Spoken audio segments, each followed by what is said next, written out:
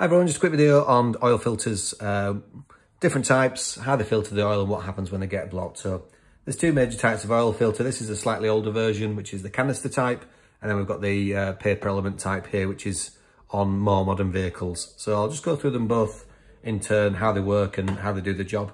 First of all, the canister one then. So the canister one was used a lot in the 90s, early noughties. I think it might be still used on some vehicles, but generally speaking, it's been replaced. So this one here is a cutaway of a canister type, so we can see what's happening inside it. So oil would flow through these little openings here, these little holes, and it would come down the outside of the canister here, and then it gets forced through the paper element, and then it leaves the oil filter out of the centre. Obviously before this point, it comes up from the sump, up through the pickup pipe, through the pump, and then onto the filter. So the oil then leaves that way to go to the oil galleries and lubricate all your moving parts, such as your camshaft and your crankshaft and so on. So that's how it would normally work. Obviously filters do get blocked. So what would happen in the event of the filter blocking is oil would come down here. It would obviously get stuck here because the filter's blocked. And then on most of them, it's not on this particular cutaway, but hopefully you can see inside there's a plastic section there. And that is what's called a bypass valve.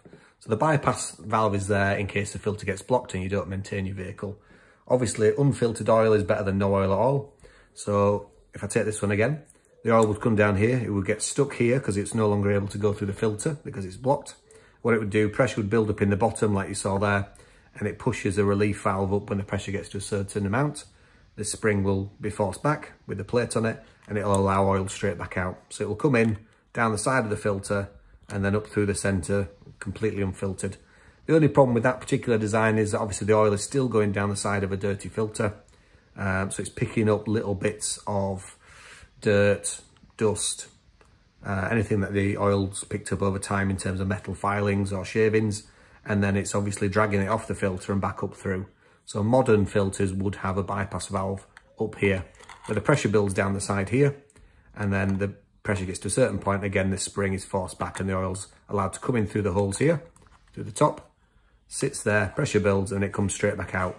That just avoids it going all the way down this paper element here and picking up little bits of dirt that the filter has previously collected. So obviously with these ones, you've got an oil seal. If you do replace an oil filter, make sure you take the seal out, use a bit of old engine oil just to lubricate it before you screw it back onto the side of the engine to make sure it sucks itself to the engine block and goes tight.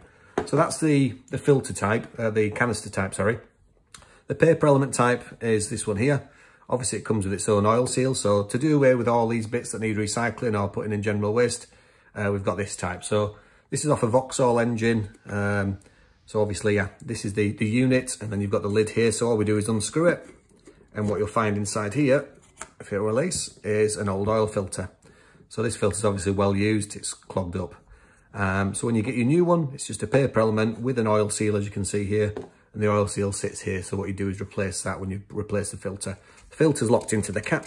Hopefully I can pull that apart. There we go, it's quite tight. So it just sits in there, and that's the only bit you'd be replacing.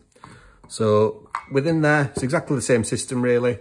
What we've got at the bottom of the housing is where the oil comes up from. So when the oil pressure builds up, comes up from the pump, it's sent up this channel to the outside of the casing where it would sit on the outside of the filter, and then it would pass through the filter.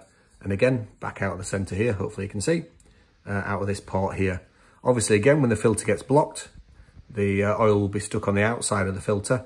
It will build up pressure in the top of the cap, as previously seen with this one, and that's your pressure relief valve there. So that would push open, or push down, should I say, under a certain amount of tension, and allow unfiltered oil to come up the side of the casing, round the top of the filter paper element, and then push against that and release and allow oil to continue around the journey around the engine unfiltered. So that's your canister type, that's your paper element type, and hopefully you've got a little bit of an idea of how the bypass valve works and how unfiltered oil will still be allowed to go around the engine if the filter's not changed in line with the manufacturer's recommendations. Hope that makes sense, and see you on the next one.